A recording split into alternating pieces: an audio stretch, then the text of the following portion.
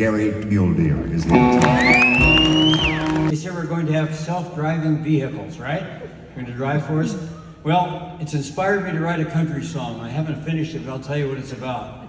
It's about a guy whose dog stays, his wife stays, but his pickup leaves him. I used to drink and drive. That's not as popular as it used to be.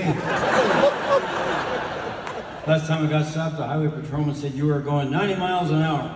I said, "I haven't been out an hour." He said, "All right, I want to see your driver's license, registration, and proof of insurance."